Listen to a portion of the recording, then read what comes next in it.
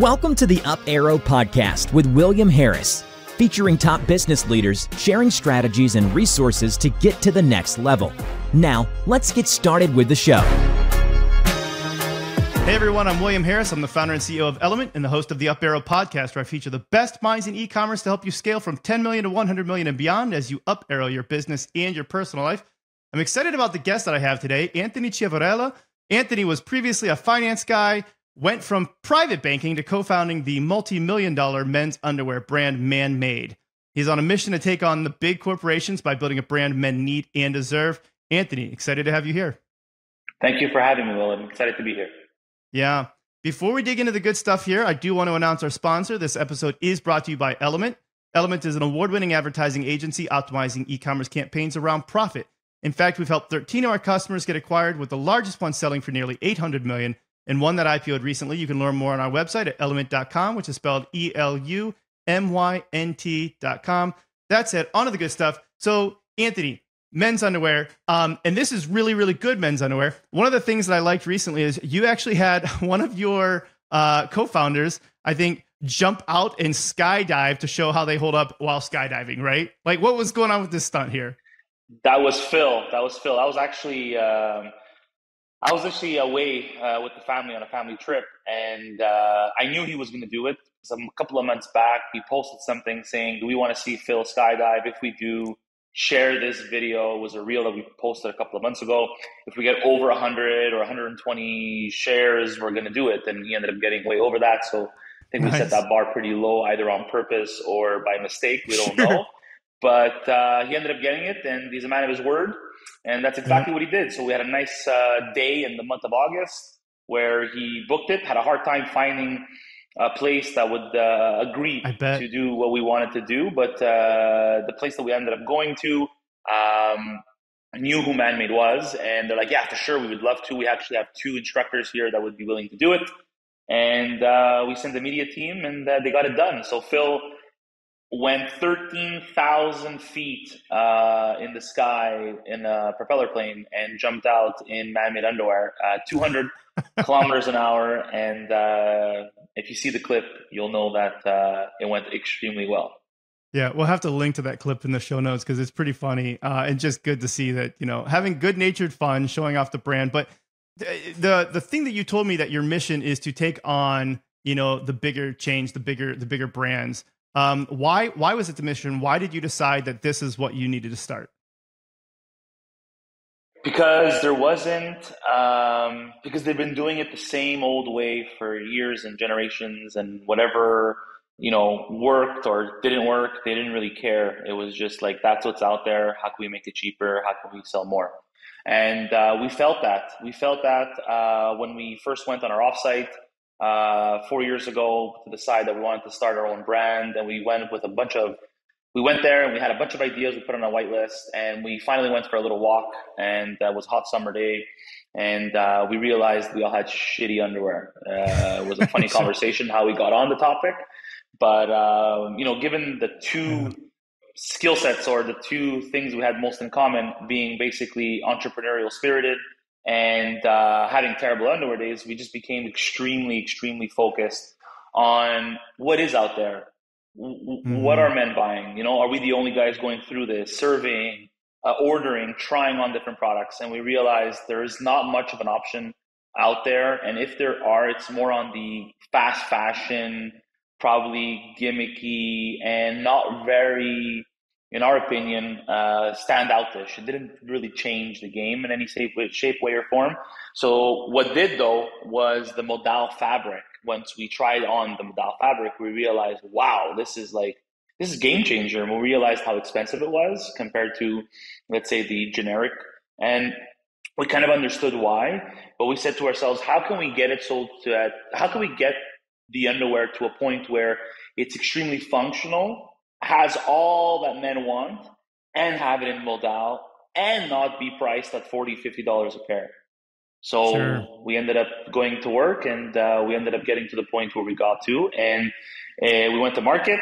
We had a close ear to the ground. We made sure that it was a good market fit. It proved our theory, and the rest is history. What was the first year like? I'd imagine, when you first launched this, there's equal parts of excitement, nervousness. Is this going to work or not? 4 months into it, 6 months into it, a year into it. Take me through that journey. So they say being naive is bliss, right? It's Sure. like not knowing is the best sometimes, because when you know too much, that's when perhaps you'll get cold feet or, obviously, obviously when you go, four 30-year-olds quitting their finance jobs, telling their wives, some of us at the time had kids, uh, which most of us have, all of us, one partner has one on the way, but we all have families now. But at the time, telling our significant others, girlfriends or fiancés or wives, depending who you're talking about, that we're about to quit our jobs to start a men's essentials brand, and the staple product is going to be a boxer brief only in black. It was a shocker. It was like, what are you talking about? Obviously they knew that we were going to go into this completely focused and we're going to do our best. But it was definitely a shocker. It was definitely something where it's like, are you sure? Like, are we going to be okay? Yeah. But you had the support, and we got to work.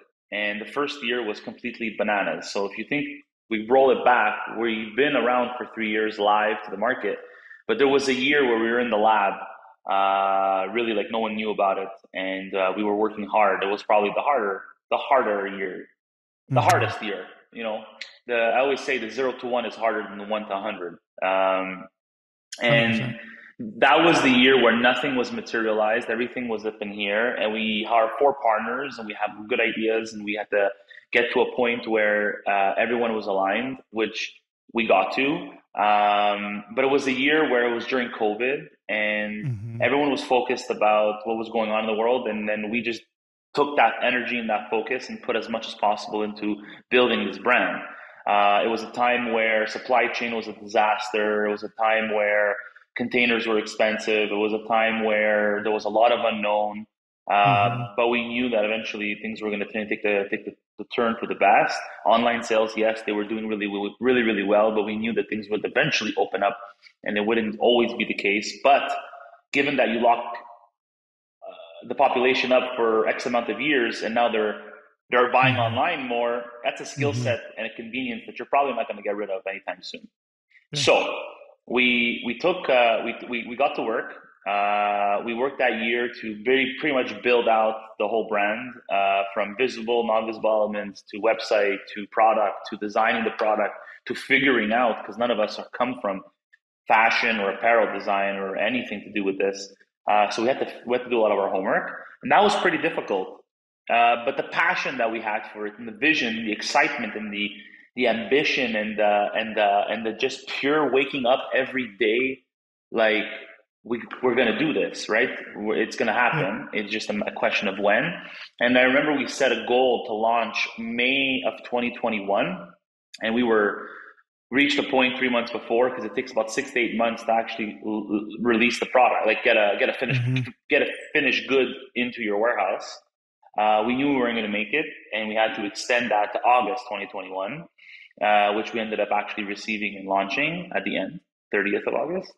But it was difficult. It was difficult. It was a lot of discipline. It was a lot of making sure that everything that we set out to want to accomplish that year, that we had a game plan, and we were all on the same page and executing full force, like all 4 of us. So that was tough. I appreciate, like you said, like the naivety was almost what you needed. You have to have the plan, but the plan can only go so far. It can only account for so much. And there is a little bit of like you've got to go into this almost not realizing the pain that you're going to have to go through in order to do this. Otherwise, it's very hard to get started and motivated. What was your go-to-market strategy, though? How did you get those first, 1,000 customers? What was your plan for that? So at first, it's funny. So you think that at first, all of your family and friends, they're all going to support you and they're going to buy. And then you go from like first layer, second layer, third degree, fourth degree, fifth degree. And you're like, okay, This like is an the MLM. amount of people. Sure. Yeah, type of thing, right? Yeah. But then we're like, okay, hold on. Maybe our closest friends and family, but what about that's not going to be able to sell. Our first batch of underwear we received was 10,000 pairs, and we said, okay, that's not going to sell at all. So what are we going to do? So I remember at the time we made a list of who we're going to provide one pair, a free taste, call it. And then that shifted into adding a pair to these individuals that purchase, to realizing not many people that we thought were going to purchase, and people that are actually purchasing were people we had no idea that were going to. So then we realized, okay, hold on, we got to deviate from this plan. And what we did was a lot of guerrilla marketing. So we did a lot of like organic stuff for sure, like TikTok, Instagram, Facebook, you name it, we did it. If you scroll all the way down to the original like posts, some who are very cringeworthy, but we didn't, sure. We took our egos and we put them aside. Like, you have to put in perspective, right? We're 4 finance guys, CPAs, private banking, wealth management, real estate. Like, these are guys that, suit and tie at the office. People know you. They think you're crazy for starting a brand at this part, but we didn't care, because we knew that one way, shape, or form we were going to figure it out. So at the beginning, it was a lot of organic. It was a lot of guerrilla, going out to the streets, activations, having people touch the material. What are a couple of words that come to mind when you touch them? What's the first thing that comes to your mind when you touch this material? And filming it and asking them if it's okay if we could use it for advertising, and really like hustling and trying our best to get the word out there organically, because we didn't have much capital to spend on ads. And in the interim, the capital that we did have, we were testing, right? We were testing to see what angles worked, what videos did best, what's our click-through rate, what's our conversion rate, like what's our cost per impression, and we're trying to figure out the formula so we can put more money behind it without bleeding out. Yep. Right. Yep. So once we realized that this is the formula we're going to go with, we start to scale that. But before that, I would say one of our breaks was a local newspaper. Imagine, like we're talking about real newspaper, like the tangible ones. Wrote an article about us that we hit the front page, December 8th, 2021. Oh, nice. So 3 months after. And that gave us about 800 to 1,000 orders across Canada, because what happened was digitally it got picked up by the Sun, like the Calgary Sun, the Toronto Sun. All these different provinces in Canada picked it up, and it became like a little bit of a viral free thing that we ended up actually getting a lot of feedback from. Then from that, call it 1,000 orders. Those are 1,000 people that we did not know, or they did not know us. And from those 1,000 people, I got on the phone. My partners got on the phone. Yeah, that's good. Wow, you're getting served a nice dish of pasta. Plenty. All right, go ahead and give that a try. Thank you so much. Yeah, interesting. Me. No problem. A little bit. There we go. All right. Thank you so much. Wow, that is. So who's that? That's my buddy Richard. I'll give him a shout out, Richard Arkell. Yeah. This was obviously staged, but do you know why? Because you and I talked about this before. I've done a bunch of random stunts on this show over the years, and my inspiration for it was Impractical Jokers. And I happen to know that, right, James Murray, one of your investors there, and I couldn't pass up the opportunity to have some kind of a prank at least. I haven't done these in a little while, but I couldn't pass up. I have picked my nose with the VP of Eddie Bauer on. I have wet my pants on an episode. I've had a lot of fun. I've tried to see how many Mean Girls quotes I could fit into a podcast without somebody noticing. And so there's a lot of fun clips. That said, yes, Richard, my buddy, just brought me some, for those who are listening, brought me some soup and just continued to layer on the Parmesan cheese. That was hilarious. I'm like, okay, maybe this is going to be, that was really funny. So really funny. Back to the important stuff though. I had to take away a little bit. Where I wanted to get with this was, I think you guys have scaled up to what, over 3,000 orders a day now, right? Yeah, we're so I would say about that, and it's going to be more during the holidays. Yeah. Yeah, and so along the road from 0 to 3,000 orders a day, there's inevitably going to be hiccups. And so once you get past those first 1,000 customers, what were some of the things that crept up on you that you were like, this is tough. I don't know how we're going to solve this. I don't know if we can solve this. It's like, maybe this is it. Maybe this is as far as we go. Were there these hurdles or anything that you ran into along the way? Detrimental to that point, knock on wood. Maybe not to that point, but no. Hurdles at least, nonetheless. You're like, sure. This sucks. For sure. Yeah, for sure. I would say we had to go through quite a bit of manufacturers before finding the right one. And that was hard, especially, we couldn't do it in Canada because we had to charge 3 times the price we're charging now to actually make it work. So that was really hard. And then when we found it, we were really relieved. But throughout the point of finding that manufacturer, we had to go through a couple of bad batches, let's call it. There were bad batches in general that we received that we had to get rid of because we're not going to do that. And it was hurtful. What else? I mean, we've been through quite a bit of obstacles. Any that come to mind where I felt like I had to throw in the towel? No, because it wasn't an option. You see, sure. when your back's against the wall, in the sense where like it's either this or I got to put back the suit and tie and go back to work at the bank. Sure.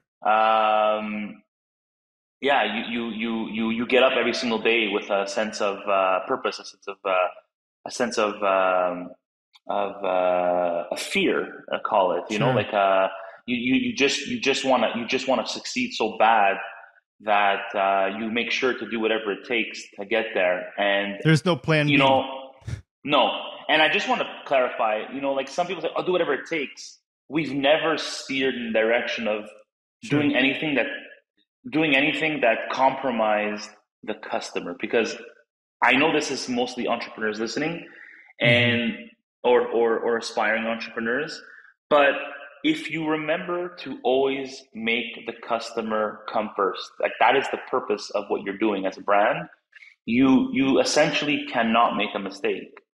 You see, the customer needs to be priority in all decisions that you make.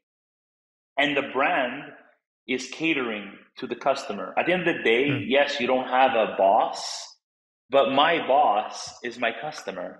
Totally. No matter how big or how small, because if you don't think of it that way, then I believe you're probably doing it all wrong, because you're just, maybe it's not a business that's going to last very long. Maybe it's you're doing it for the wrong reasons. And essentially, we are building a brand for a reason to provide men, right, with quality, right, quality basics, quality essentials, and removing that BS, removing that bullshit. So no bull, just basics.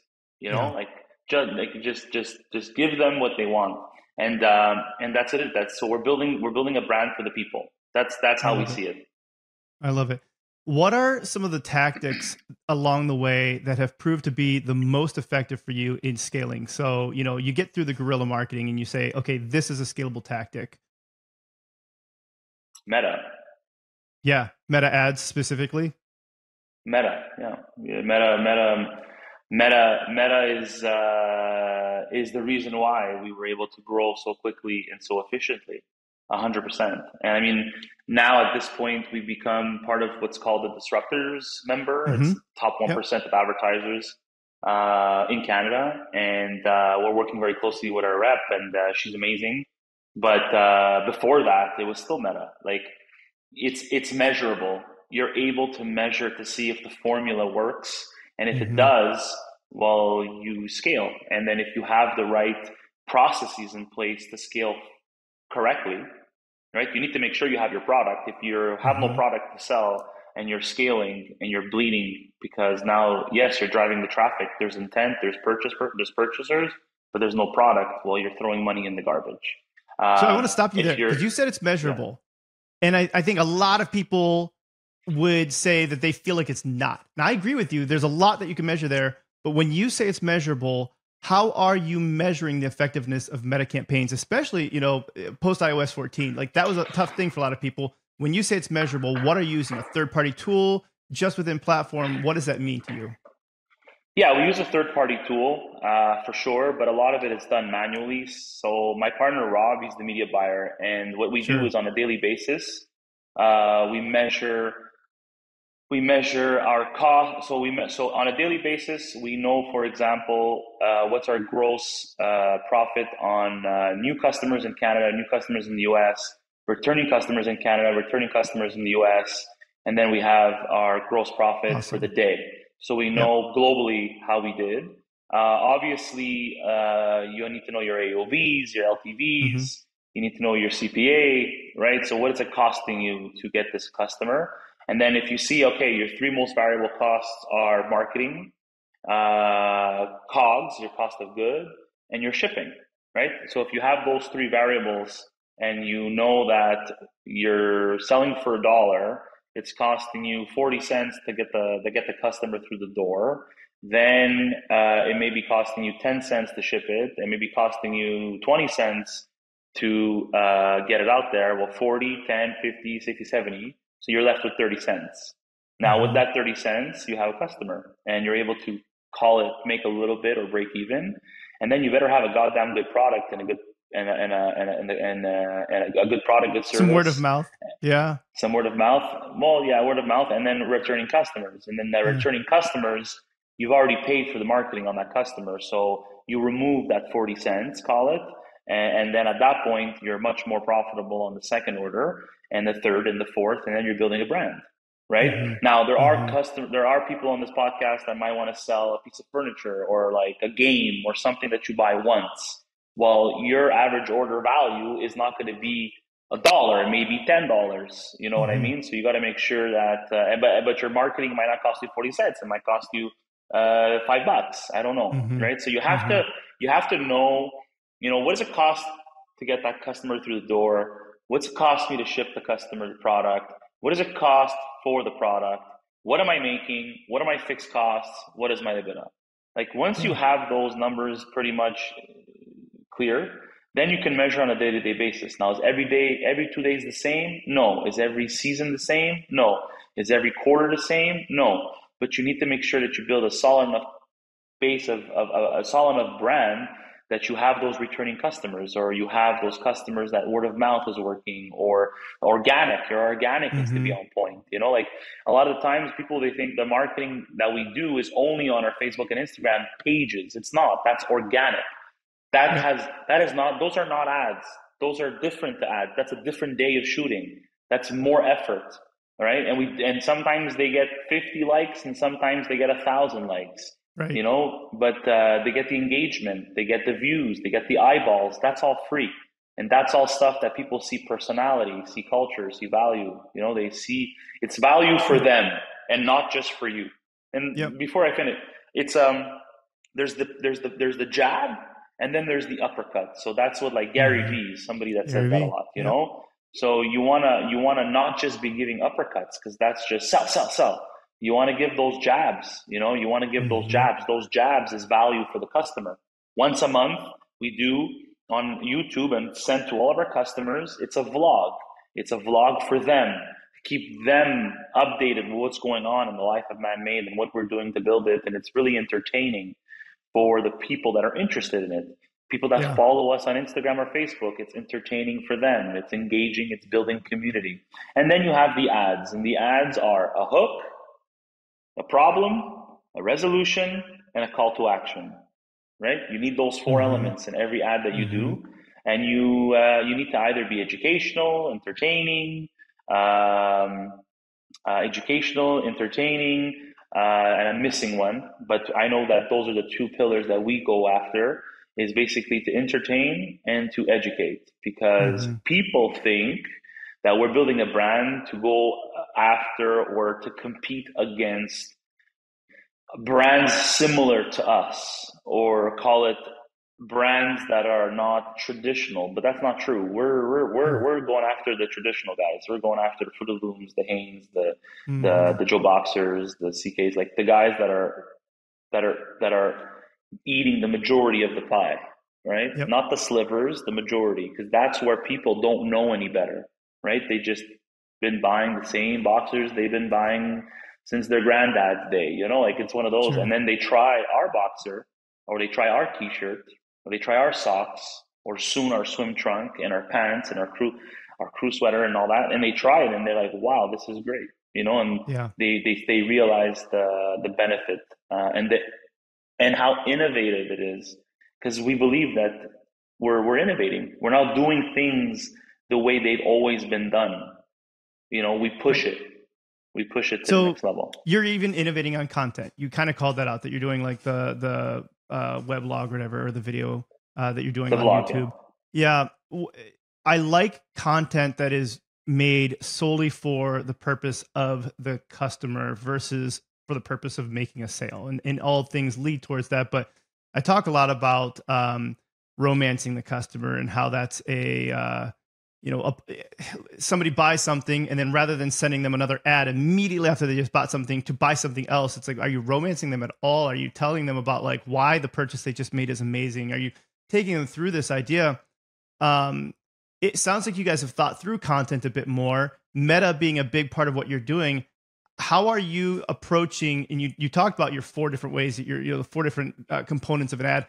How are you guys approaching this? Is this a systematic thing that you're constantly coming out with, 100 new creatives a week? Is this something that you're doing in-house, or you're working with a team? Like, what does your content production look like? Yeah, 100%. We do everything in-house. We believe that if you're going to do it, you have to do it yourself. You know your brand better than anybody else. I know it takes a lot of resources and a lot of work, but it's one of those things for us that we need to have control over, because that's the lifeline, that's the juice, that's the blood that goes through the veins of the brand, right? So what are we doing? I mean, on our team right now, when we first started, it was an iPhone, the 4 of us, to be quite frank. We used to try to edit it ourselves, really not good at it. Then we got like a subcontractor, wasn't that great either. We hired our first editor. He was okay, but then realized it wasn't for him. What we needed was more than what he can actually provide. And he went to become a producer for movies. And that was a great story, but we ended up getting a really talented editor. That was the first. And then we got a videographer. And now we work with a creative director as well to bring more creativity, to the bunch, because he's really good at what he does. He's really creative. So it's systematic for sure. Like we have Wednesdays is for ads, Fridays is for organic, right? So Wednesdays we film ads. Nice. Rob spearheads it for sure. Like we had to make pillars on who's taking care of what, and Rob spearheads it, but he pulls in the partners whenever we're needed.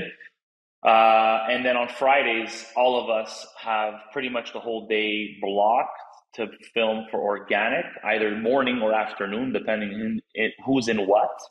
But yeah, it's definitely systematic. We have in our arsenal months in advance content that we're going to be pulling out. Like it used to be film it today, post it today. Sure. But now it's not. Like next week we're already filming and making content for Christmas, right? That's going to be posted around Christmas. So you need to have that. You need to take that very seriously. Like that's how your customer is going to get to know you online. You have to have personality, and you have to be real. And if you're not a good actor, you don't have to act. Be yourself, right? And if you're not comfortable in front of the camera, get comfortable, right? We had a lot of practice on getting comfortable in front of our camera and, making ourselves vulnerable. And that's what really gets you comfortable. And then you realize that it's just another day another day in the office. And then you just start building and realizing what's good, what's working, what's not. Because, every Thursday at 3:00, we sit in this conference room, the whole media team, the 4 founders, and we take a look at all our organic and all our ads and how they're doing and what needs to be shut off and what's not, and how should we do this different, and where are we going on this direction, what's it looking like next month, and when are we planning this next thing. So there's a lot of planning, there's a lot of planning, and you need to be on top of it.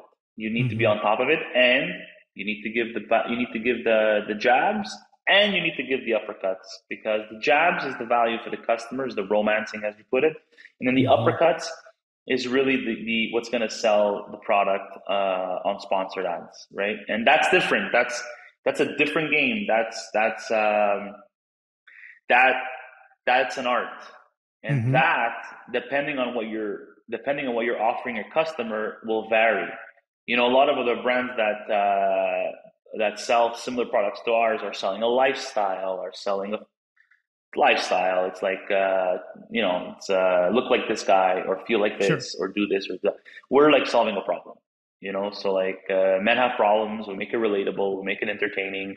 But at the end of the day, we don't take ourselves very seriously, but we take our product and our brand very seriously. And I think that Mm-hmm. transcends pretty easily through the screen. And we want to continue doing that. And that's how we innovate on our marketing. I love it. In the dedication that you are putting into reviewing the creative, I think is a key part of why the creative is successful.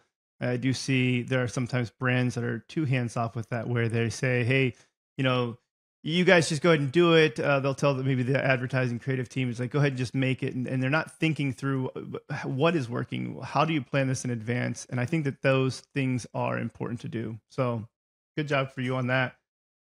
I want to talk about your philosophy to growth, because there were a couple of things that you brought up when we were chatting before that I really appreciated. One of those that you said is, the things that are blocking people from growing. So if I think about this, people are trying to get from 10 million to 100 million, and they reach these different roadblocks. And a lot of times it's not even so much a product problem or a people problem or a process problem, as much as it is maybe like a mentality problem.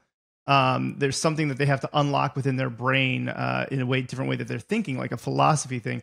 One of the things you told me is it's consistency and discipline. Every single day, show up at the office. Take me through like your philosophy of growth and why consistency and discipline is so important. So we started off the four of us. Now we're closer to 30, and by the end of the year, 35, and then the end of next year will be 50. Wow. You're not building this alone, Mm-hmm. right? So you're not building this alone, and everyone has to be on the same page. So we have a rule. It's basically like no hybrid, no remote work. It's like everyone at the office. It's a startup. Yes, we're out of the startup phase, but we still consider ourselves, and we'll always consider ourselves a startup, because you have to think that way. It's like in any Mm-hmm. given day, it could be Armageddon. In any given day, this can be taken stripped away from us.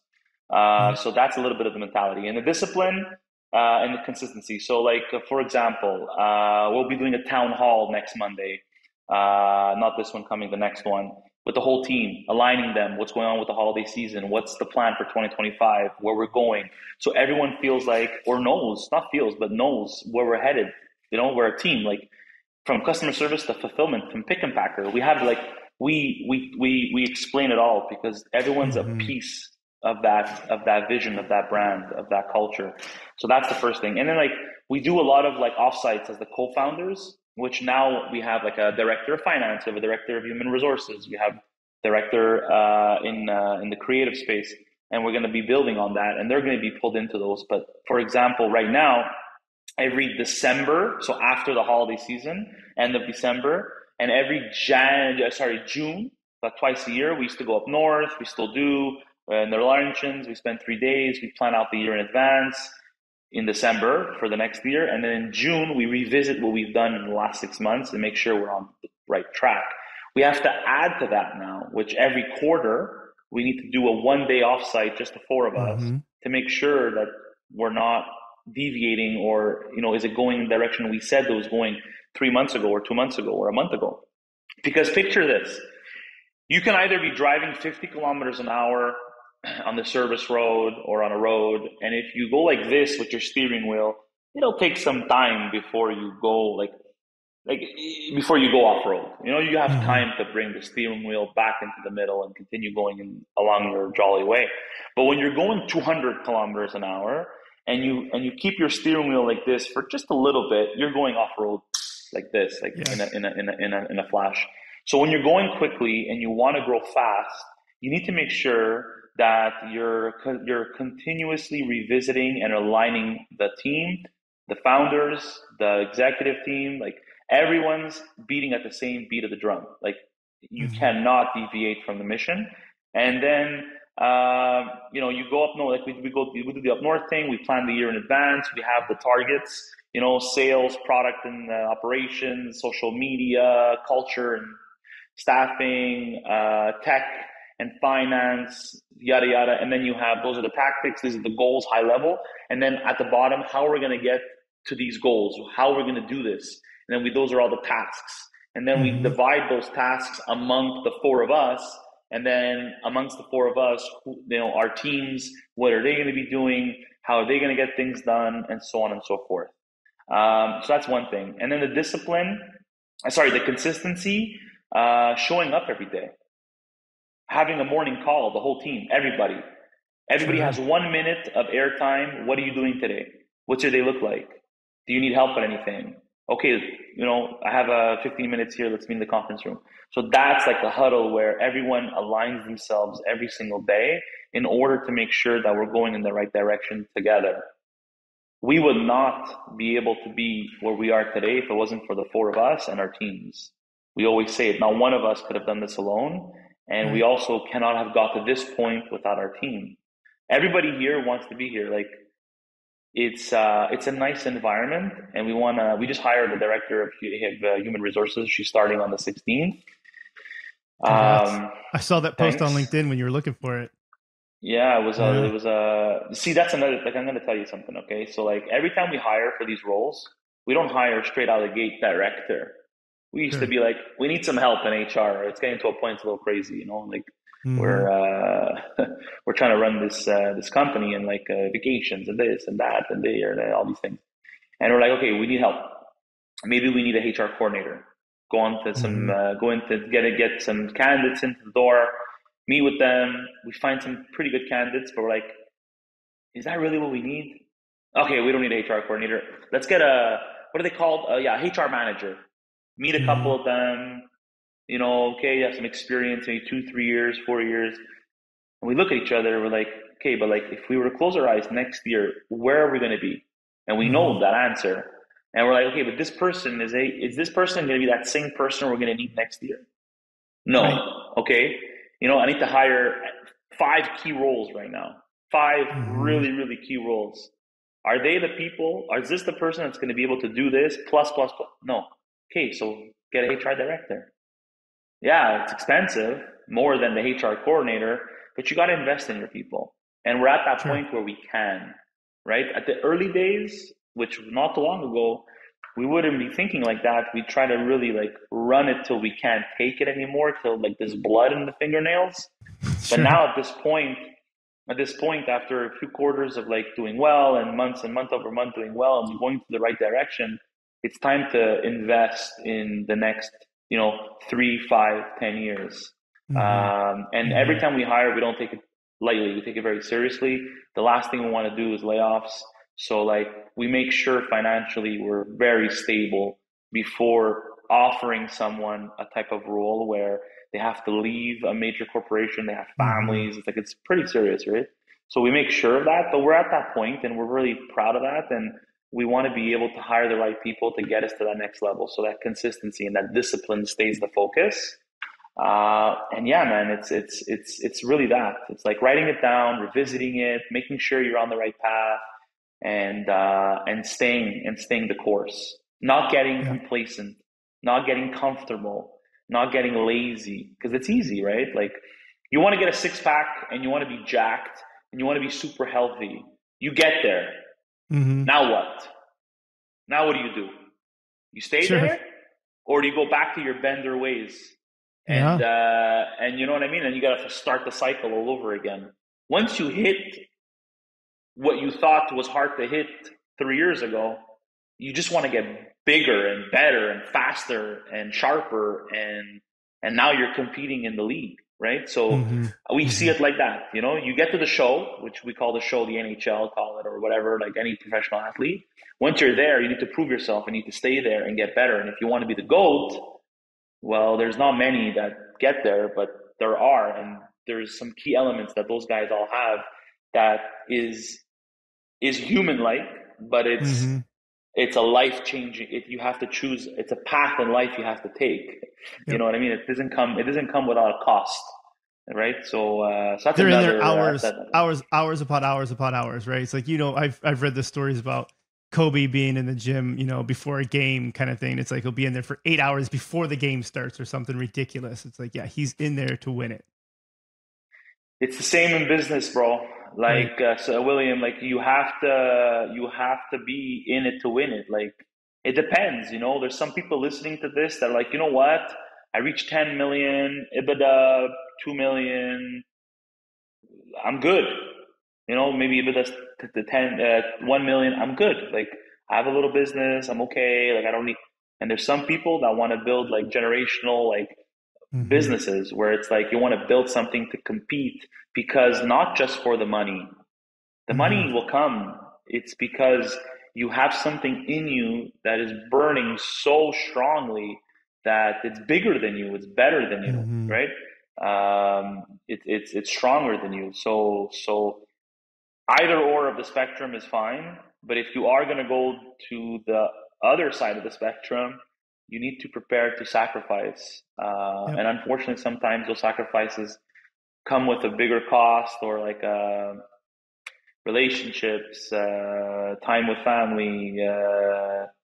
Even though we have a healthy balance, I have to say Mm-hmm. we all have families. Like when we're not in the big seasons, we weekends are dedicated to our families. We try to get home before supper, and we put our kids to bed or whatever. We try to do all that. But when it comes to Father's Day and the holidays, and if shit hits the fan, our families know, this has Mm-hmm. to, this cannot happen. So we get pulled into drafting. We get drafted to war, and we do what we got to do. Yeah, it's a fair way of looking at it. Entrepreneur to entrepreneur, I can say that I've definitely felt that myself. I wrote an article on Fast Company years ago about how to work 100 hours a week and not die, and it wasn't hyperbole. I was actually working 100 hours a week and documenting my process of what time I start coffee, what time I'm doing creative tasks versus what time I'm doing logic tasks based around circadian rhythms, and it was just how I could actually function for a sustained amount of time working 100 hours a week. There's sacrifices that had to be made. You'll never be able to say whether those are worth it or not, other than simply that you have to do it. You put in the time if this is a path that you've chosen, and it's not easy. And like you said, it's not for everybody, and that's okay. It's okay to admit if it's not for you, but if it is, dig in there and grind. And when you can, hire those people that could take things off your plate. I like that you called out that you were hiring directors. It's some of the best advice I got early on was from, oh boy, I'm drawing a blank on his name right now. Um, it'll come to me later, but that's what he said. Justin Koffenberg. That's what he told me too. He was like, you need to hire somebody that can take it off your plate, not just somebody that is going to manage it. You're going to manage them, but somebody that you say, this is yours. You own this. Let me know if there's anything you need from me. Otherwise, you've got it. And I really like trying to hire from that mentality. Yeah, it's very rare that sometimes you'll find someone that you can mold into someone taking it off your plate completely. It's happened to me in the customer service side. I've Sure. hired someone off of TikTok, believe it or not, but she was Wow. persistent to get that job. And she was my first customer service while I was answering all the emails and the DMs and everything that has to do with customer experience off my kitchen table or at work, 2, 3, 4, 5 hours a day. Mm-hmm. And I trained her. She was like shoulder to shoulder to me, and she learned the philosophy and how we respond to things, and why we create maybe some friction, but not too much, and Mm-hmm. um, why we always have to do best for the customer, and how to call a fraudster versus like someone who genuinely Sure. has an issue, how to talk to customers, all of it. And now she's spearheading that division, which is rare. But yeah, going forward, like it's hard. It's long. It was a long process. It was like Mm-hmm. a six Mm-hmm. 1 year process. You can't be doing that in an environment where you're growing so fast. Yeah. Where at the beginning we had no choice. Remember when I said you had to like make sure your fingernails were bleeding before you can invest in another person? Well, that was that era. Now we're hiring for someone who could take it off our plate and do better than us. Mm-hmm.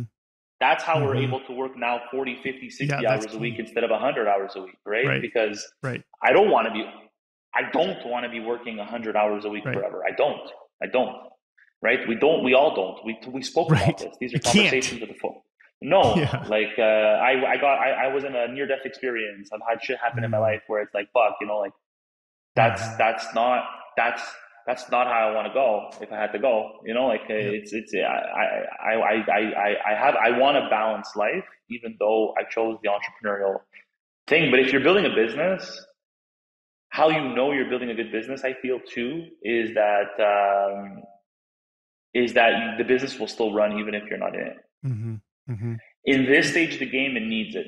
It needs us because we're nowhere near done. Like we have so many things yet to do, but we always have it in mind that we're building a business that it needs to have its own pulse. Like it's capable of.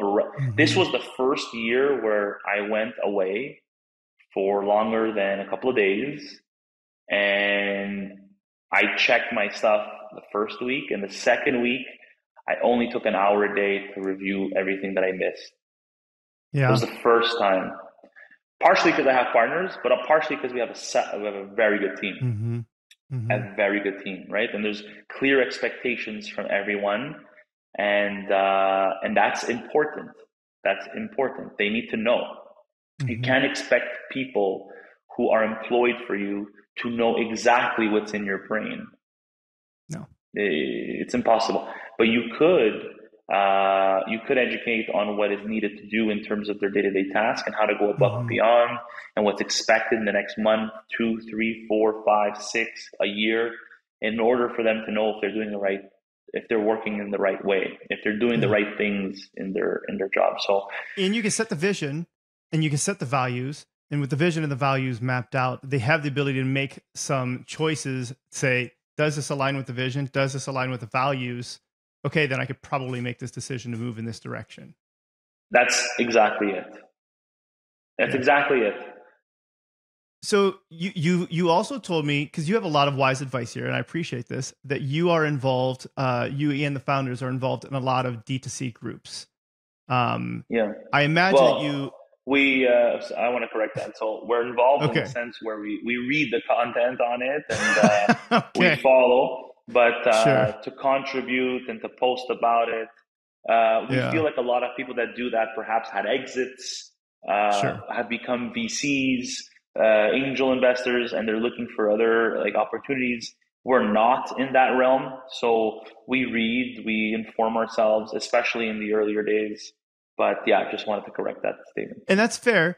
Are there certain D2C groups that you would want to give a shout out that you're like, hey, if you're in a D2C space and you're trying to grow a business, this one or two are ones that I would say you definitely want to be a part of?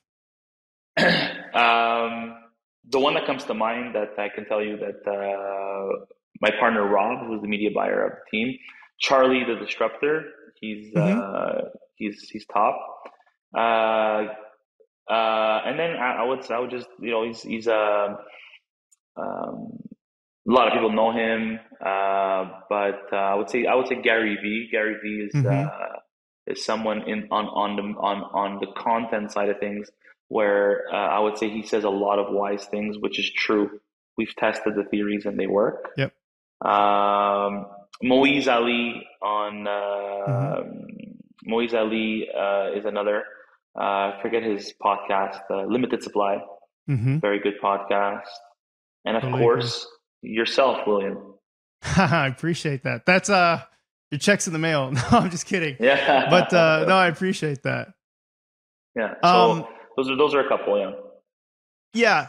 When you're looking at building and growing this business, aside from the things we've talked about, what else do you think is important for, let's say, a business that is at the mark that you're at? Let's say that they're doing 10 million and they're trying to break through, they're stuck. They can't break that plateau of 10 million to get on their way towards 100 million.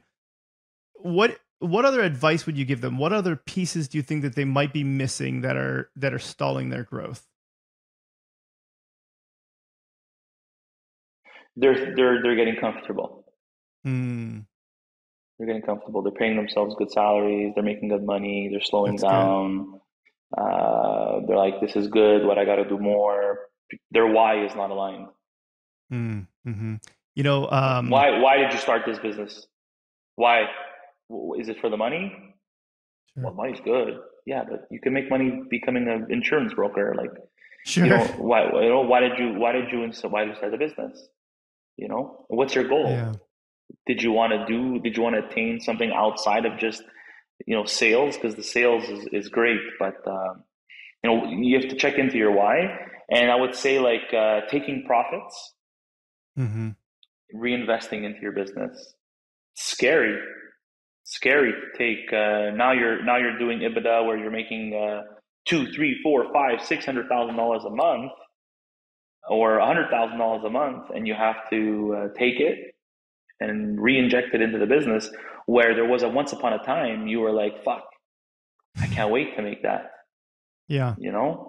So your why, because Mm. once you know your why, you're not scared anymore. Mm-hmm. You got your momentum, your formulas, what you have to do, you need to reinvest in your team, in efficiencies, you need to invest in more product, you need to invest in talent, you need to invest in software, you need to invest in whatever it is. Do it. You have Yeah. resources now. Right? And go to the bank now. Go to the bank now. Say, hey, I did this, I did that, I need this, I need that. Even if you don't need it. You always go to the bank when you don't need money. When you need money, it's too late. They're not going to lend it to you. Yeah. So when you don't need it, you go to the bank, you show them your financials, you show them you're on the right track, you show them you have a good track record, you show them all that, you get what you need to scale. Because it could come to a point where you're scared that if you scale, now bigger the stakes, bigger the mistakes. Bigger the stakes, bigger the mistakes. You are scaling and you're spending more and you're pushing harder. One tiny mistake can cost you. Instead of making 600,000 a month EBITDA, you might be losing 200. How many 200s can you lose before you're bankrupt? Right. So, not that many usually. Right. So that's why. And it's like, they're scared of that. They're like, fuck, wow. They're thinking that they're at the casino. I'm being greedy. It's not greedy. You have to know your why. Why did you start this? Where do you want to go? What's your goal? That's the difference between the guy who's, earlier I said, an entrepreneur that wants to reach, let's say, this level, and then the guy who wants to go for it all, that wants the cup, that wants to be the goal. That's the difference. And then when you come to terms with that, and you realize, okay, that's what I want to do, then go for it. A lot of guys, they're like, oh, I'm going to build a business to sell it. We're not building a business to sell shit. Sure. Like, why? Just restart all over again? I know a lot of guys that sold their businesses for 20, 30, 40, 50, 60, a couple of guys, million, and they're 35, 40 years old, and then they're like depressed. It's a rush to run a company like this and say it's yours, and every day is not the same, and you're making decisions really quickly. You're using your brain a lot. You're engaged. You're meeting people. It's fun. And you can't lose sight of the fun. Yeah. Once it's only about the money, it sucks. You reminded me a lot of the poem that says something along the lines of, working out is hard, being out of shape is hard, choose your hard. And it goes through a series of these different things. And people have that on t-shirts and whatever now, but it's a poem and I don't remember who wrote it. I should know, but it's the idea of people getting comfortable. I think the point is you have to get comfortable with the uncomfortable, right? So you have to be comfortable with working out. You have to be comfortable with choosing hard things each day. And if that's what you're comfortable in, then it works out. But if you're just getting comfortable and, like you said, getting lazy with the approach to growth, you are limiting yourself because you're limiting your why. You're limiting where you're going with that. Look, if you're profitable and you're at 10 million and you're profitable and you're doing well and like it's going well, good for you. Like, you're part of that small percentage of companies that are able to do it. But if you were able to get to that point, what's stopping you to get to the other point? Sure. Like, stop limiting your belief. Stop putting limits to your growth. Just cross your T's, measure your I's, have a plan, stick to it. The same formulas that worked for you in the past will work for you fundamentally for the future. It's the values of how you do things that get it done. It's not anything specific. You asked me before, what did you do that was, there's not one thing that we did that, oh my God, it changed things for us. It's an accumulation of many little things that became this big thing. We're four guys from a small town, from the city, but from a small section in east side of Montreal, who went to public schools. I never finished university. I have 5 classes left, right? I never finished because I started my business, right? Sure. I was doing it part-time. I had all these certificates and licenses to work in the finance world, and I was getting my university degree part-time while being at the bank. When I left the bank, I put everything on pause.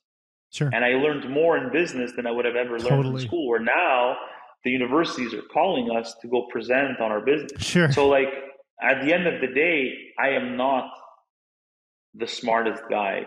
Rob is not the smartest. Phil is not the smart. Nobody's the smartest guy. Sure. But when you have a plan and you're consistent and you're disciplined and you build it properly, it will come. Anybody can do it. Literally anybody can do it. It's just how badly do you want it? So that's where that why comes into factor. That's where, and even us, every couple of months we have to revisit that and make sure we're on the same trajectory and make sure that we're all aligned, because we're human beings at the end of the day. Some shit can drop on your lap tomorrow that will fuck you up. That will fuck you up mentally, and it takes courage and discipline and a lot out of you to stay focused, right? But you do it, and then once you get through it, it builds you, right? So that's it. There's no secret sauce. Well, I mean, you're right. There isn't, but there is. That is the secret sauce. And if people get that, then they can, hustle and work and grind and stay disciplined and consistent.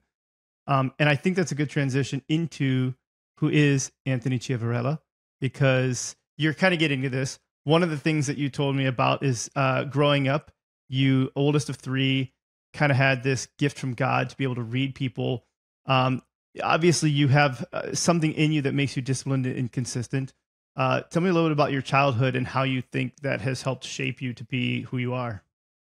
I'm the oldest of three. I come from my mom was a homemaker. My dad worked in construction.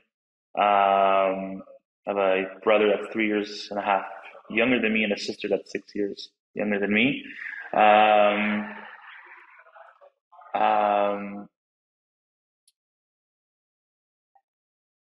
always got support from my parents.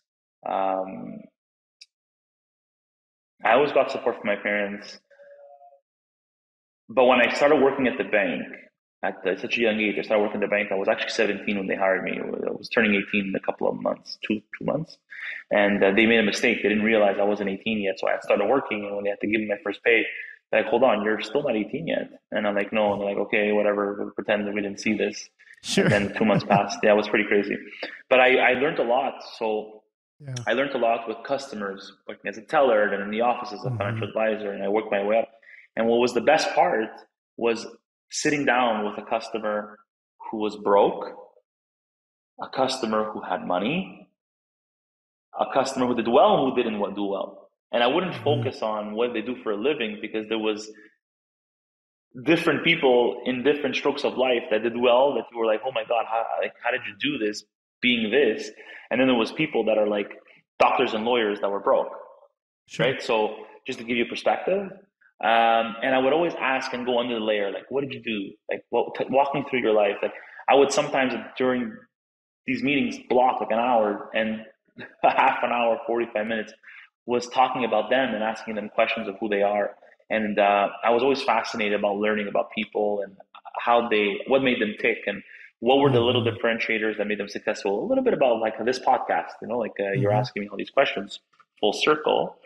And I learned a lot about myself through these people, because a lot of the people that were saying things like, well, I had to do this and I had to do that, and I came from this and I came from that. And I'm like, oh, did you have backing capital? No, this is how I did it, or this is what I did. I realized that it took just to want it bad enough, and I did, and I always wanted something more. I always had this voice inside of me saying, like, Mm-hmm. is this it? Get up every morning, go to work, play the game, come back home. Like, is this it? This is what I'm going to be doing. That's why it took me so long to Mm-hmm. finish university. I never knew what I wanted to do. I knew Sure. I liked business. I knew I liked finance, but to say that I wanted to become a CPA or a banker for life, I wasn't convinced. So I met a customer, and this customer enlightened me because he too had very similar, in private banking, had similar traits than I did. And he was jolly, and he was well to do, and he kind of told me, like, you don't have to follow the lay of the land. You don't have to follow what society paints you for, because I never had, like, my mom being a homemaker, my dad being construction, someone saying, did you do your Sure. homework? Did you make sure of this? I never had that hand holding. They made sure to have a roof over my head and food in my belly and love in my heart, but never to the point where they Mm-hmm. were able to say, this is the path you need to go into. We're going to put you in the best schools, da, da, da, da, da. All that stuff that never happened. I had to do it myself. So I Mm-hmm. think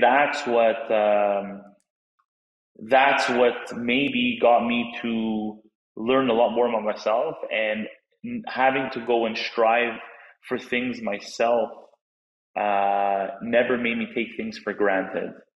And when I met this customer, he really pushed me to leave the bank, to be honest. Yeah. He's like, what are you That's scared really of? cool. That bank job is going to be there. If you have 10 years, 20, like, you're a smart guy, like, you're gonna get another place. Other banks, they'll hire you Sure. back. These guys paid you for 12 years. They've trained you. You know the culture. You know everything. If you ever want to come back, the door is always open. This bank is not going anywhere. Sure. So he enlightened me, and my parents pushed me. My dad, he's like, yeah, he's like, that was time. Like, he's like, this is your chance. Like, if you're gonna take a risk, do it now. I love that. So I'm a guy who didn't know what the hell he wanted to do in life, but knew he liked people, service. I was an extrovert. I still am. I like I like uh, I like working hard and working with good teams. Um, I like striving for better. I like Yeah. sports. I love my family. I love my kids. Um, These are all yeah, I good love my things. team. Yeah, so Yeah. these are things that there's a little bit about me. Yeah. It's helped shape you. Um, I know James Murray is one of your investors. Is it all of the Impractical He's Jokers? not an investor. Not an He's not an investor. investor. He's just He's like an advertiser or an ambassador. influencer, an ambassador. There you Yeah, go. That's the word I'm looking for. Okay, so he's one of the ambassadors. Do you work with all of them or just him? Just James Murray? just him. Just him. Is he as silly? Like, have you met with him? Is he as silly in real life as he is in the show? He's the same. That's pretty good. There's no show James It's not a in character. real life. No, Yeah, it's him, and that's that what's is really James. cool about those guys. They're four best friends as well, Yeah, and that's what's really cool about them, and what resonated with us is we see that we're kind of cut from the same cloth, yeah. So that really attracted us to them, and vice versa. And we're working closer with James. He really loves our brand, loves our products, loves what we stand for, and you'll be seeing a lot more content from Awesome. James in the upcoming months. Yeah, it's him, Howie, and we have some Yeah, that's really right. cool people Howie lined Mandel. up for the future. Yeah, Howie Mandel's Yeah. really nice, by the way. Just shout out to Howie. That guy is heart of gold. He reached out to us. Like, I reached out to him, but his people never got my email. And then randomly on a Saturday, I see a comment on one of our ads saying, "Thanks to the guys up north for taking care of my boys down south." And then we got on a Wow. call. I DM'd him. He DM'd me back. I got on a call. I said, "Yeah, I reached out to you guys." He's like, "I never saw your email. I got to talk to my team, whatever, whatever." And he's like, "Look, I really like that you guys are from Canada." He's like, "Yeah, I like you. I like you guys. I like your products." He's like, "Anything I can do to help." So for a couple of weeks, Awesome. months, Everything was done organically from him. And now we have something where we're a little bit more on a structure, more long term. But the deal with him is I don't give no, like, with everybody, all of our, no scripts. I don't tell you what to say. Sure. I don't want to. It's speaks in the only heart. way it can be done. Yeah. Yeah. Because that's the only time where you come up with really good lines, like "Thanks to the boys up north for taking care of the boys down south." Right? That's because it's him. It's unscripted. Exactly. Yeah. Exactly. So that's so good. that's it, man. What are some quotes that you live by? I know we've talked about a couple of quotes. There's a mug that you had. What's a quote that you live by? So yeah, that mug was "Nobody cares, work harder." Yeah, and who said That's that? the mug. The actual person who said it, I can't quote him. I don't know. I'm sorry about that. Oh, I thought it was you. I thought that was your quote. Perhaps, but I received. It may be, but I'm pretty sure if you Google it, somebody said it. Sure. But the point is I had a mug back at the bank. I remember there was some sort of altercation. I was working really hard. I was making sales. I was doing everything well, and I wanted something, and I didn't get it. And kind of said, like, I'm like number one performer in this department. Like, I don't get why I can't get this little, like, shouldn't I have a bit of preferential treatment? It's not a bit, like, I'm not even asking for anything crazy. I don't get what. Well, if I do it for you, Anthony, I'm gonna do it for everybody else. So I realized then and there, I'm like, okay, nobody cares, just work harder. And then don't do it for them, do it for you.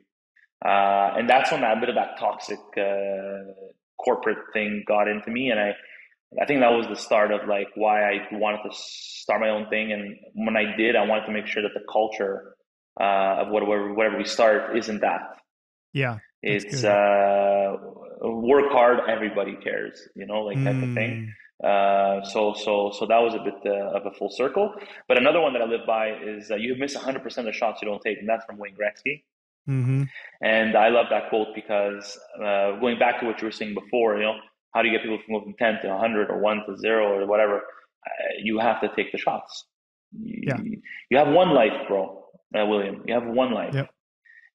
And when you're old, 90, 100, and hopefully we live to 120, 130, and you're talking to your grandkids, your great grandkids, and you have wisdom. And you're sometimes maybe too old at that point to start something or have the energy to do something or the health to do something at that point. So the last thing you want to do is feel regret. Saying, fuck, I should have done it like this and I didn't. Why did I not do it? And feel that. And that for me is worse than trying and failing. Totally. Right? So if that's the case for anybody listening, if feeling regret is a shittier feeling than trying and failing, at least you tried. And if somebody says, bro, remember that time you started that business and you failed? Yeah, at least I tried. Yeah. And the people that are telling you that are just jealous people. Totally. When my daughter was younger, I don't remember it was my oldest daughter. Maybe she was in second grade or something. I remember her being afraid to try something. And I don't remember what it was she was afraid to try, but she was afraid of failing it. So not afraid of trying, afraid of failing. Right. And I remember crinkling up some balls of paper and I set up like a little bucket or a bowl or something over there. I said, okay, you go ahead and shoot and see if you make it. And, she shot and maybe she made that one. And it's like, and I was like, I don't know. I'm not going to shoot it. I don't want to miss it. So I'm not going to shoot mine. You go ahead and shoot again. Right. So she shoots and misses it. And like, we go through this several times. I'm like, well, you made yours. I don't want to miss after you made it. Why don't you just go and shoot again? So we keep going through this. And, at the end of like 10 shots or something, it's like, okay, let's see who won. And it's like, how many did you score? And she's like, I got 3, right? 3 out of 10 or something. Like, how many did I get? She was like, well, you never shot. And I was like, oh yeah, you're right. So I don't have any points. Like, I didn't get anything because I didn't even try. I didn't even play. Yeah, you missed 7, but you made 3. And so 3 is still more than 0, right? And she's like, yeah, okay, I got it. And it was like a really good practical way of showing that it's a great quote by Wayne Gretzky. I love it. I can't wait till my boys are twin boys. They're 10 months old. And I can't wait till they get old enough to experience those things with them. And one thing that I've always said I would love to do is like come percentage. I want to do a lemonade stand, or maybe I can go cut some grass, or whatever the case is, and Mm-hmm. just like seeing them do it, and helping them, like Yeah. helping them where they may be a little bit confused, and maybe making them make the decisions and realizing on their own where maybe it would have been a bit different, and teaching them less about how to do it right, but the perseverance and the discipline and the consistency you would need in order for you to succeed. And once you do, how much sweeter it tastes rather than being given Yep. the sauce. Well, now you have a podcast to show them when they're older, all about discipline and consistency. Um, Speaking of discipline and consistency, or let's just say taking shots, are there things in your personal life that you're also trying to up arrow, that you're consciously trying to improve, that's not business related? Maybe it's health, sleep, relationships, whatever. Are there certain areas that you're trying to improve on personally? So I was 270 pounds once upon in my life. I was always very athletic. I was always extremely into sports, soccer per se, training 3-4 days a week. At one point in my life, I was 270, and then I became 180. Like I did a full Wow. 360. I dropped the weight. I got really ripped. I was really healthy, and now I would say I'm hovering between 210, 220. But I am consistent. Like every day, like I used to before the kids, I used to train at a gym locally here privately with a trainer, and I would like go hard. Like some people wouldn't be able to last a 45 hour of Sure. training, but I consistently stayed on the train even when I was sleeping 2 hours a night. Like it was pretty crazy. But I didn't. I never wanted to go more than a couple of days without getting on a bike or running or anything for 30, 45 minutes, because then what happens is you create the habit of not Mhm. doing it, and then it's harder to get back onto the train.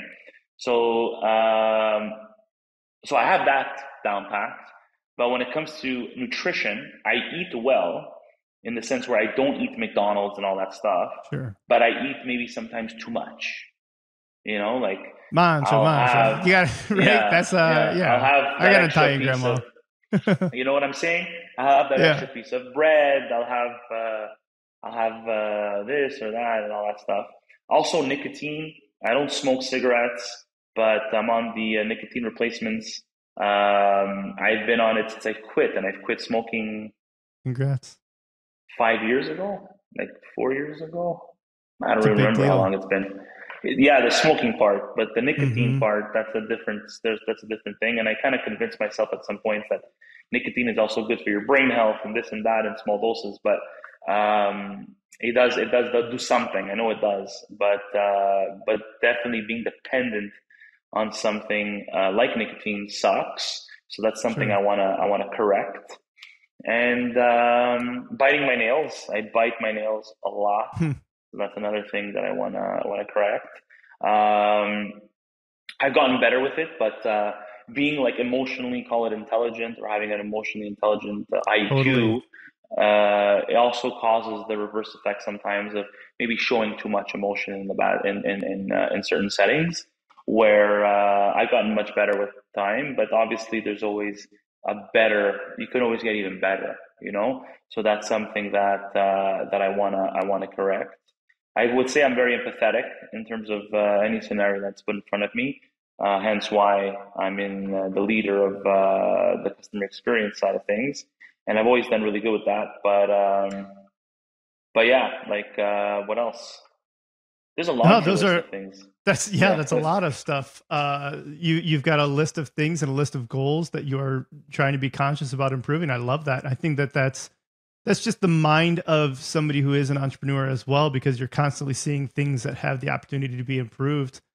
I have to ask, you mentioned a near-death experience. Is that what caused the shift from 270 to 180, or? No, the near-death experience was on my honeymoon. We're supposed to go to Bali, and we stopped in Qatar. And in Qatar, we're at a hotel, and we had one day that we had to sleep there. And the next morning, our flight was only at 4 p.m. So we had some time to do a bit of, let's go explore a little bit of Qatar. And I did an excursion in the sand dunes. And we had a really Cool. bad accident where the car ended up flipping over 12 times. and being stuck in the middle of the desert for 3 hours Wow. with my Wow. my wife that we just got married like 2 days ago. The 2 days before the accident happened, helicopter to the hospital. I had bruises and stuff, but nothing broke, nothing severe. My wife, on the other hand, she had a hip surgery, Jeez. three fractures on her back. After 5 years, it's going to be our 5-year anniversary this 26th of October. After 5 years of osteo and the operation and treatment and so on and so forth, she's doing well. Obviously, there's always going to be, bones once they break, it's never the Mm-hmm. same. But we had kids. She's a tough cookie, right? So Okay. tough cookie, and How does that she's getting through change you? that. Right? Like, how does Uh, that near death, what goes on now? yeah, you appreciate every day that Sure. passes, every single day. Uh, I started to pray, so every morning, every night, little prayer. Call it spirituality, call it whatever you want to call it, but it's prayer. To say that I'm the most religious, before that I wasn't. To say that I thank God, I do. To say that I realize that life today today you're doing well. Today everything is going well, and in a blink of an eye, you could things can happen. But I remember that once that did happen, and I survived it, and we Mm-hmm. persevered through it. It was one of the harder things that I've been through. And I would say I realized, like, life throws you lemons, make lemonade. You know, like Mm-hmm. there's no other ways of putting it. Like, if something happens in your life, and at the time we were building the business, like at the time I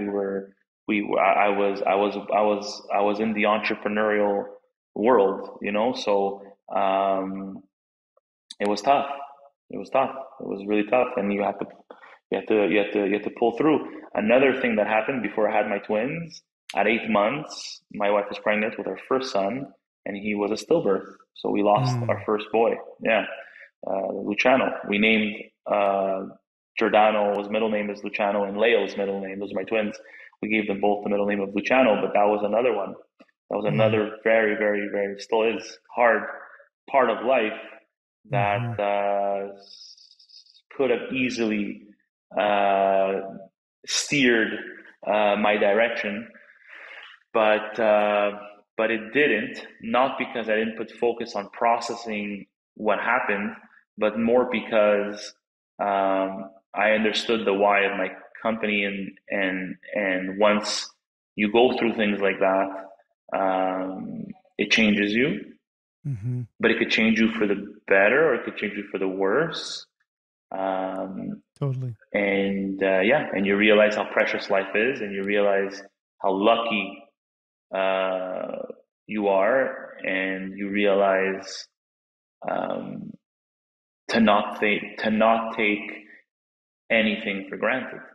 Right. So Mm-hmm. these are things that I've learned throughout the last couple of years, and I still have a lot more learning to do. That's for sure. That's a good thing, right? We want things to learn.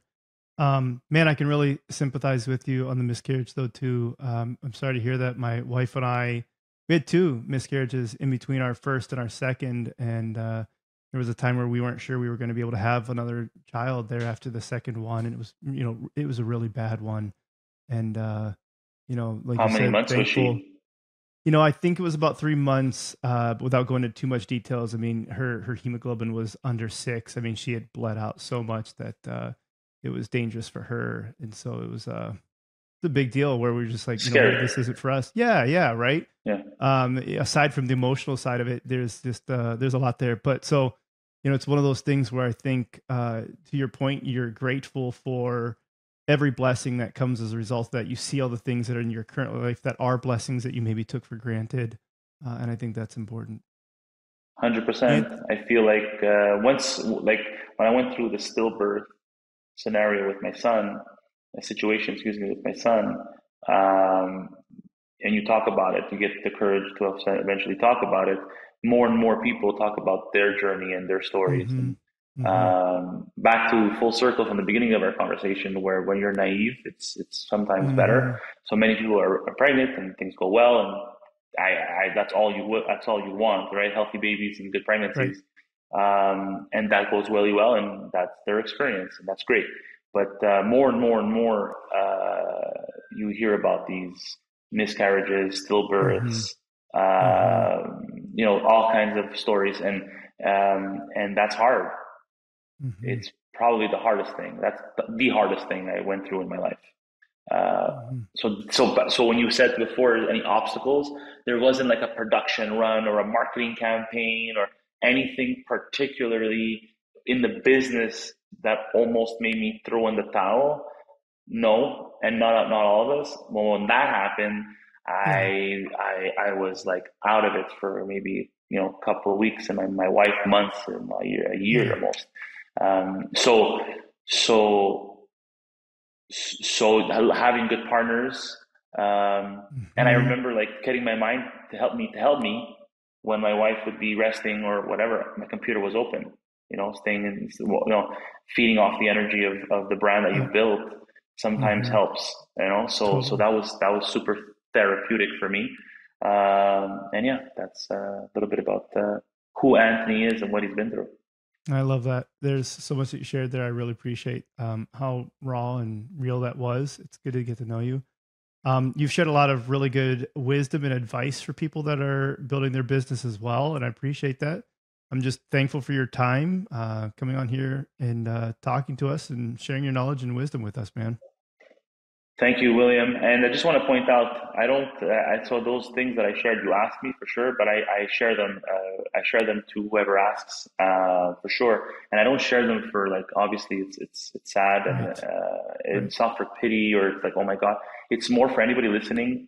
I know that there's people that go through fucking rough shit in their life. You know what I'm saying? Mm-hmm. Like, Mm-hmm. it's not pretty and it's not fun and it's not, it's uncalled for, it's uncontrollable, it's out of your control. That's what I want to say. It's out of your control. Mm-hmm. You can get, Robert De Niro said this one. So here's another quote that I like before I let you go is you can get too happy. Not happy, not the right word. I forget the quote, but you can get too high when times are good and you can get too low when times are bad. You just have to try to find that medium, that Mm-hmm. point where you remain calm.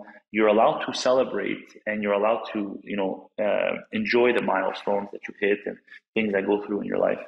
But then back to business, or then back to the focus of what your why is, right? Mm-hmm. And same thing for the lows. You process it. Like the worst thing to do is to throw anything you go through in life under the rug, okay? Because it's gonna haunt you, and it's gonna haunt you and keep haunting you. Process it, talk about it with the right people, get help, take the time Mm-hmm. you need in order for you to get better. Sometimes working on yourself, doing things that make you happy, make you feel accomplished, make you feel worthy, whatever. Those help. But but yeah, don't get too low when those times happen because it can really affect someone's life. And having a good support system, like a very good support system, maybe a friend, maybe a neighbor, a partner, a wife, a Mm-hmm. girlfriend, whatever. There's having someone there that you trust, that you can lean on when times are bad, and be there for people that are going through things like that when times are bad for them is important, and you can't lose sight of that in life. I think that's important even for entrepreneurs. Right? We want to be these tough guys that are fucking Teflon and big bad, this and that. You're a human being, bro. There's Mm-hmm. always something that can fucking get to you that creeps up so bad that you don't even know what hit you. But Mm-hmm. you're also human, and pain will diminish through time, no matter how hard the pain is. It'll never go away completely. The light will dimmer, and Mm-hmm. as long as when that light is dim, you are at peace with that pain. You will get through anything that comes your way. So I think that's a good piece that I wanted to leave you with, because Anybody listening that's going through something and it brings any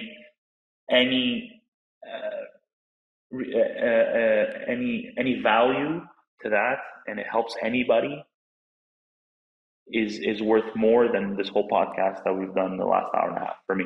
Like that's something that's I hope someone takes with them if they need it. That's beautiful advice to end on. Anthony, thank you so much for joining us, and everyone, thank you for listening. I hope you all have a great rest of your day. Thank you, William. It was a pleasure. Thanks for listening to the Up Arrow podcast with William Harris. We'll see you again next time, and be sure to click subscribe to get future episodes.